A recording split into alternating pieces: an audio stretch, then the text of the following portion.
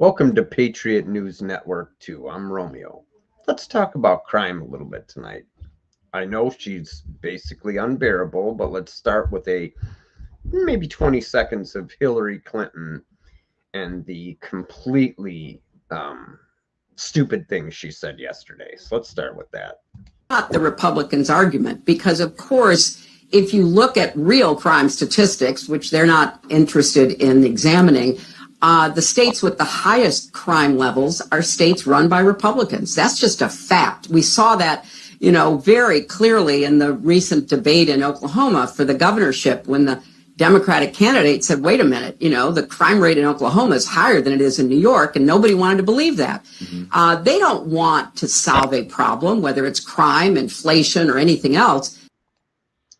So, in that report she refers to, just so we're all on the same page, LA and New York weren't in that statistical analysis of crime. And we all know that LA and New York are the two largest places in the world for fuckery and crime and bullshit. So Hillary knew it was a lie when she said it. She still knows it's a lie, and someday she'll answer to the living God for all of the lies she's told, allegedly, and all of the other horrible things, allegedly, she's done. Now let's listen to a little Tucker Carlson on the same subject from about 20 minutes ago tonight.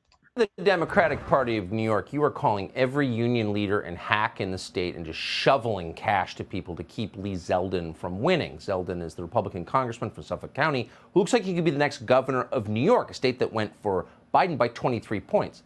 So what's that about? Well, simple. Violent crime. It's out of control, particularly in New York City. It's destroying the city. For example, around 5:30 a.m. this morning in New York, a homeless man with 25 prior arrests, a suspect in previous sexual assaults, who was out on the street. That man raped and robbed a 43-year-old woman who was out jogging in the West Village, a very nice, probably the nicest part of the city. Again, this guy was already wanted for 2 prior sex crimes. In one of them, back in April, he sexually assaulted a different woman who was out for a jog. In October, he tried to rip the clothes off a 48-year-old woman walking on FDR Drive. Then he tried to rape her. So why was this guy walking around the city this morning? And the real question is, since this guy just raped someone in the West Village this morning, where was Kathy Hochul, the great defender of women? Oh, she's a woman. She's a big feminist. Did Kathy Hochul say anything about this today? Anything? You know what she does say? You know what Kathy Hochul does say? She wants to take your guns away. She wants to make sure that there's absolutely no chance that you could defend yourself if you were attacked by that guy. I want you to remember that. Hillary, the same thing, okay? They want to make sure you're defenseless and can't ever protect yourself. They want you to be a victim.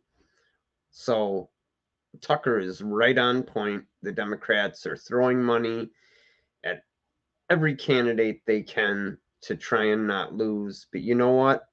I have a feeling that they are going to lose because they should lose. Their policies are an abomination. God bless, guys. We will bring you the news as it drops.